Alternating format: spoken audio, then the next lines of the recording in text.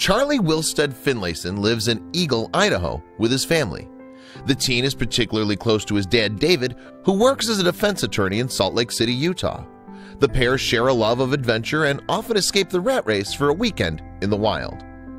Over the years, Charlie and David have climbed Mount Rainier in Washington, trekked mountains in Canada, and even explored the Panamanian jungle together. And in the summer of 2015, it was time for their next excursion. For this latest adventure, the father and son embarked on a 2-week trip in Idaho's Frank Church River of No Return wilderness. The area boasts rugged mountains and dramatic canyons, making it an ideal holiday location for Charlie and David. As you'd expect with two experienced hikers, their first week exploring went off without a hitch. Halfway through their trip, however, disaster struck. The pair had been preparing to climb a cliff when a rock the size of a refrigerator became dislodged above them and started hurtling toward the pair. David attempted to dodge the rock, but it caught his side, sending him plunging down the hillside. He landed with some force 30 feet below, rendering him unconscious, and all the while, his terrified son looked on in horror.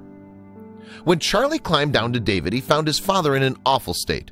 The force of impact had broken David's back, as well as his left heel and left arm. It had also left a deep cut across his shin, revealing the bone beneath. Understandably, it was a harrowing sight for the then 13-year-old Charlie. "I saw him lying there and I was pretty scared," the teenager subsequently told People, "but after a minute I realized I would have to calm down or I'd make the situation worse. So I took a deep breath and thought, okay, I have to do this. My dad's in serious trouble and it's up to me to help him." Charlie was completely stranded as the accident had occurred in a remote location. The trailhead and nearest park ranger were over 13 miles away. Since it was already the afternoon, there was no way he'd be able to get help before sunset, so he would have to improvise. Charlie rushed back to their camp to retrieve his father's first aid kit. Using that, he was able to disinfect David's wound and then compress it. He subsequently collected his and his dad's sleeping bags to protect them from the elements during the night. Then in the morning, they would come up with a plan of action. That night, David was terrified that he might bleed to death. Nonetheless, Charlie helped to keep his spirits up. "He was my savior," David told the Idaho Statesman. "He just kind of coached me along with the pain and tried to help me not pass out. He kept talking to me all night." The following morning, Charlie helped David clamber 1 mile through a boulder field to their camp on the banks of a lake. All the while, the caring son ensured that his dad kept drinking water and remained conscious. He even made solo detours to check out for other campers, but his efforts were to no avail. The trek back to the camp took hours, and having still not encountered anyone by the end of their journey, they decided that the next day, Charlie should go out alone in search of help. He would move far more rapidly that way and maybe even reach the ranger back at the trailhead.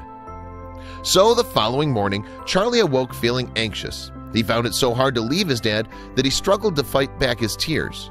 "He was just afraid to leave me because he didn't know if he'd ever see me again," David explained. But 3 days after his dad's accident, Charlie knew that venturing out alone was his best hope of finding help. And about 3 miles into his trek, the teen bumped into 2 men who went to the same Mormon church as Charlie back in Eagle. They agreed to go find his dad and look after him while Charlie was away. Safe in the knowledge that someone was caring for his father, Charlie continued down the trail. He needed to find someone who could alert the authorities and deliver David to safety. Finally, he reached the Crags campground, where he was able to raise the alarm. Eventually, a helicopter arrived and took David to a hospital in Boise. There, doctors treated his injuries and set his broken left arm. He had a long road of recovery ahead of him, however, including a number of surgeries. Nonetheless, he was simply happy to have survived.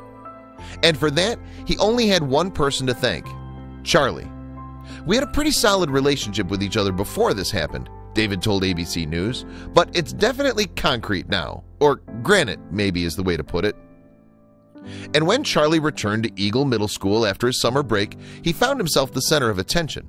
News of his epic feat had gotten around, and his classmates wanted to hear all about it from the 8th grader. But despite all the praise that he received, Charlie denied that he was any kind of hero. "I just did what I had to do," he told People. "I don't feel like I need all this attention. Anybody would have done the same thing. We're going to go on another trip once my dad is healed, but it won't be in the mountains this time. We're thinking we might go to Hawaii."